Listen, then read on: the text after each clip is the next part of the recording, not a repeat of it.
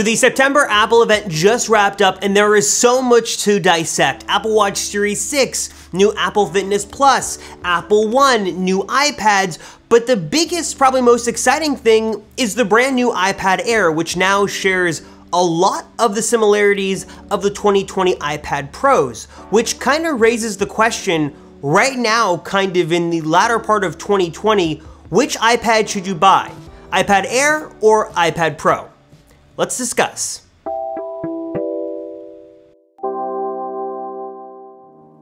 So the iPad Air has existed for the past couple of years as this kind of iPad Pro Junior, kind of near the Pro end, that shared a lot of the Pro features but didn't have that higher end price tag. And the iPad Pro and the iPad Air were similar for a while until there was a big departure when the iPad Pro received its latest redesign. It's got the squared off edges, a much more industrial look, Face ID, very small, slim bezels. It is just an awesome looking iPad, and when you looked at an iPad Air and an iPad Pro side by side, one clearly just looked better than the other, but not anymore. That's because the iPad Air has an all-new design that is extremely reminiscent to that of the iPad Pro. It's got this beautiful industrial-looking design, it's got the squared-off corners, it's got slim bezels, it's got a big, massive, beautiful 10.9-inch display. And you also notice there is no home button, which if you were to look at the new iPad Air and iPad Pro side by side, they look eerily similar, but there are a couple of different changes and a couple of things that separate these two devices that you should be aware of. First, if you like colors, iPad Air is going to be the way to go. With the iPad Pro, you have two options, space gray or silver, that's about it. But with the iPad Air, there are 5 new color options to choose from. You have space gray and you have silver as well, but you've also got 3 new colors, rose gold, green, and a sky blue color that actually look really cool. We saw this on the Apple Watch Series 6 as well. 5 color options to choose from on the brand new iPad Air, all of them a little unique, a little more playful, fun, and just kind of adds a little bit more uniqueness to the iPad Air lineup. There also are some differences with the display. With the iPad Pro, you have an 11 or 12.9-inch options to choose from. Both have their pros and their cons. We've talked about them at length before on this channel. But with the iPad Air, there is just one screen size to choose from, 10.9. That is all you're going to get. There is no larger screen size option. So if you want the very most iPad screen that money will buy you, you're gonna wanna go with the 12.9-inch iPad Pro. That it really is looks and functions like a pretty full laptop replacement. Keep in mind the event just wrapped, so we're still trying to find out all the details, but here's what we know so far. Both the iPad Air and iPad Pro displays are True Tone capable, so they can do this kind of cool color temperature shift. But the iPad Pro is just gonna get a hair brighter at 600 nits compared to the 500 nits on the new iPad Air. So if you want a little bit more screen brightness, iPad Pro is going to be the way to go. And the last big thing on displays is ProMotion. That is that 120 Hz high refresh rate technology built into the display that's going to make things look silky smooth, a little more responsive, and just gives your iPad a little bit more of a responsive feeling, so to speak. That ProMotion technology is built into the iPad Pro. It is not built into the iPad Air. So if you want 120 Hz for scrolling around timelines or playing back games or watching videos, that is an exclusive feature to the Pro iPads that is not making its way down to the iPad Air. And although the screens look very similar, there is a very important distinction to make, and that is with authentication. On the iPad Pro, you have all the benefits of Face ID for unlocking your iPad, for making purchases, Apple Pay, all that stuff is handled on Face ID, kind of tucked into the bezel there that looks very sleek and out of the way. The iPad Air, it's a different story. For the first time, Apple is actually building the TouchID technology into the power button of the iPad Air. We have not seen this ever from Apple before, and they kind of explain they're using some custom technology to do this, a custom chip, a new faster secure enclave that's going to give you all the benefits of TouchID, which is especially kind of nice in mask season right now, all by using your finger to authenticate on the TouchID button and not having to use any kind of facial authentication. So if you're out and about, you're wearing your mask a lot, or you're just not super in love with Face ID, which I know a lot of people aren't, and if you're really, a big fan of Touch ID, the iPad Air is gonna be an immediate benefit. It's super cool to finally see the authentication built right into the power button, and we cannot wait to get our hands on one to test how good it is. So we've talked about screen, we've talked about design. Next, let's talk about processors, which is actually a very interesting story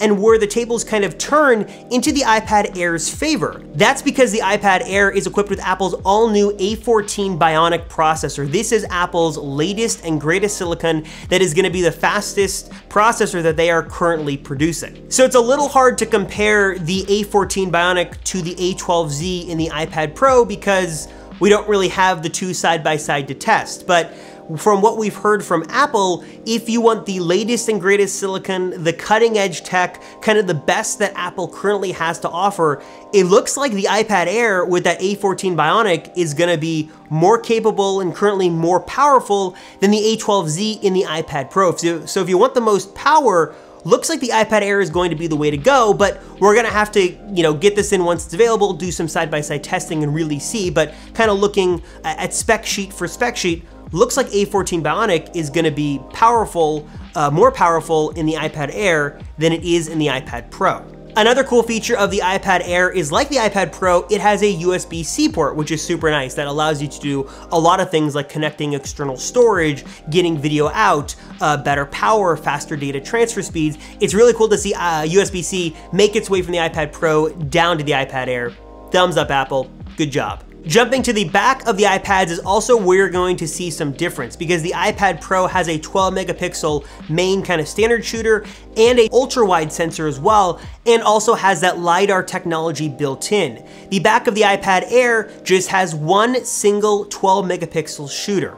It's the same sensor as on the iPad Pro, but there's just one camera. So there is no ultra wide and there is no LiDAR scanner built in as well. So if you want to take advantage of the latest and greatest camera tech, if you want to be able to use that LiDAR technology, that is only going to be reserved for the iPad Pro. You're only going to get one rear camera on the back of the iPad Air. Another small but important difference to take note of is with the speakers on the iPads. The iPad Pro has a 4-speaker setup that's going to give you a very immersive stereo audio experience, while the iPad Air, Apple's a little more vague on. They just say it has 2 speakers for a landscape stereo audio experience. So if you want the best speakers, the iPad Pro is going to have more speakers to utilize. That's probably going to give you a better audio experience.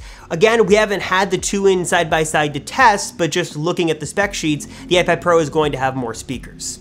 So now things are interesting. We don't have Face ID, we don't have ProMotion technology, and we don't have more cameras on the iPad Air, but it does have the faster and more capable A14 Bionic processor. It has a really great design. It's got TouchID built into the power button, and it's also gonna have another advantage when it comes to accessories. So remember that Magic Keyboard that launched a few months ago on the iPad Pro and the Apple Pencil 2? Those accessories are now going to work on the iPad Air. So if you're holding out to get an iPad Pro just to take advantage of that new, Magic Keyboard, which I will say is quite excellent, or you wanted to take advantage of the latest and greatest technology in the Apple Pencil 2, those are going to work on the iPad Air as well. So both accessories, the keyboard and the pencil, will work on both iPads. So you don't need to spend the extra money to go for the Pro just to take advantage of the Apple Pencil and the Magic Keyboard. That's gonna work on the iPad Air as well, which is super cool to see. Next, let's talk capacity. iPad Pro is coming in at 128, 256, 512, and 1 terabyte options. So you have basically the entire range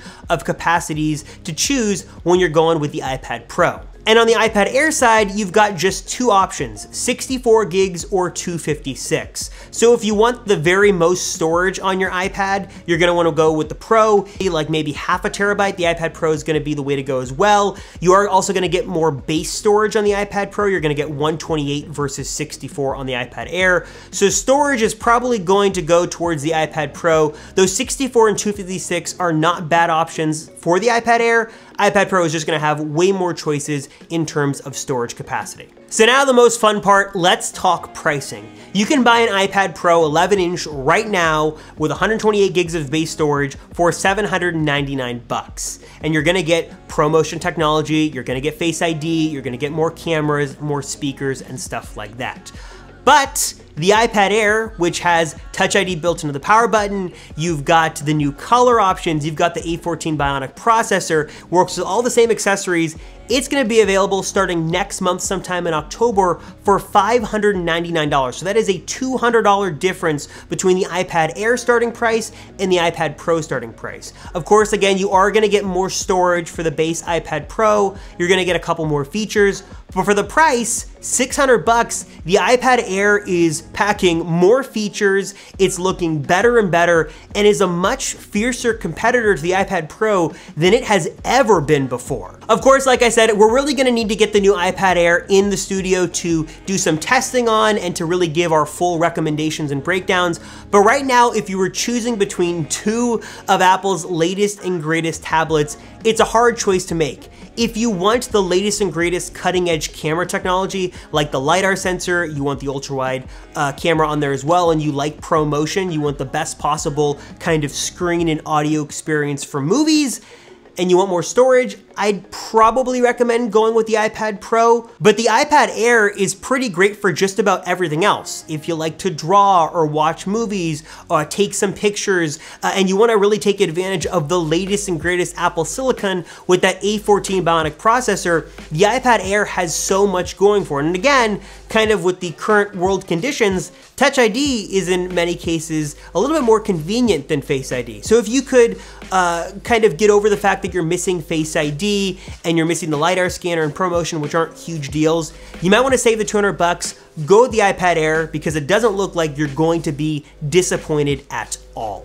And before I wrap up, if you want a little bit more iPad news and you want to save a bit more money, Apple also introduced the brand new 8th generation iPad. This is that $329 kind of basic iPad that now packs more features than ever before. It's gonna pack the A12 Bionic processor that Apple says is much faster than the previous version. And of course, it's got Apple Pencil support and is available for $329 or $299 if you're in the education market. Not a whole lot here to talk about, but if you're looking for the most basic iPad, it's now gotten faster, a little bit better, and still retains that really affordable entry-level $329 price tag. All right, guys, that is it for me, and now I'm turning it over to you. Which iPad would you pick up in 2020? Would you go with the iPad Pro for Face ID, for ProMotion technology, and for the extra cameras like LiDAR? Or would you go with the iPad Air, save some money, get those new colors, still have access to all the accessories, and be able to take advantage of TouchID built into the power button? Let me know what you guys have to say in the comments down below. As always, like this video if you have not already, give it a thumbs up, subscribe to the channel while you're down there as well. I'm Robert Rosenfeld from the Apple Circle. Thank you so much for watching. I'll see you in the next one.